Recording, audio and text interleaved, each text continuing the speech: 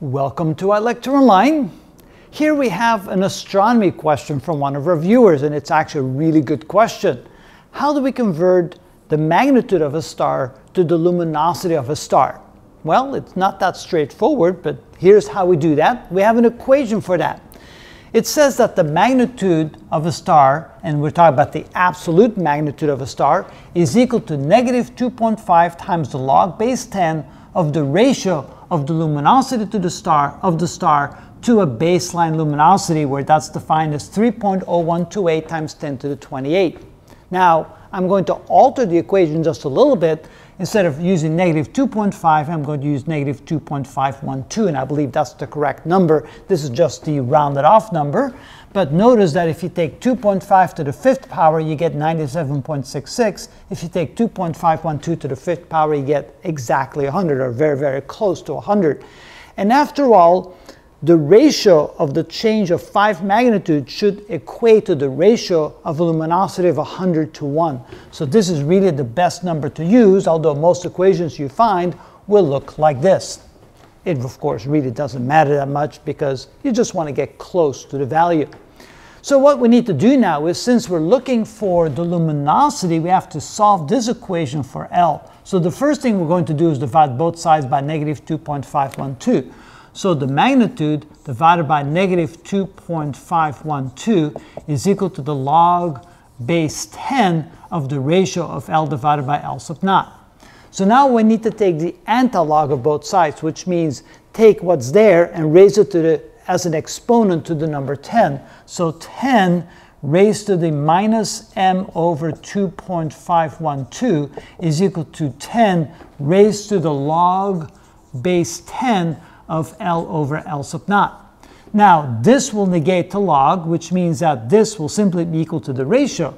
That means that 10 raised to the minus m, that should be an m, minus m over 2.512 is equal to L divided by L sub naught. So finally, the luminosity of a star equals the baseline luminosity, which is given by that number, times what's in here, which is 10 raised to the minus the magnitude divided by 2.512.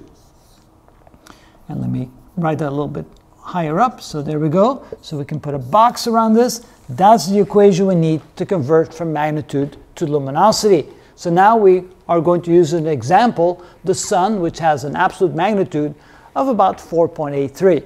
The reason why it's not quite that important between these two numbers is because most numbers used in astronomy are kind of approximations. We don't know exactly the magnitude of the sun. We kind of know approximately the magnitude of the sun. And that's the way it is for most any star in the universe. So it doesn't matter if we're exact. We just want to get as close as possible. All right, so let's calculate the luminosity. L equals the baseline luminosity of 3.0128 times 10 to the 28 watts. And we're going to multiply that times 10 raised to the negative magnitude 4.83 divided by 2.512. There we go. That should give us the luminosity of the sun. And that's how we find the luminosity of any star. So 4.83 divided by 2.512, we make that into a minus, and we use that as the exponent of 10. There we go. And then we multiply that times 3.0128 e to the 28 equals. And so that gives us a luminosity of 3.6 times 10 to the 26 watts. And that's the generally accepted value of the luminosity of the sun.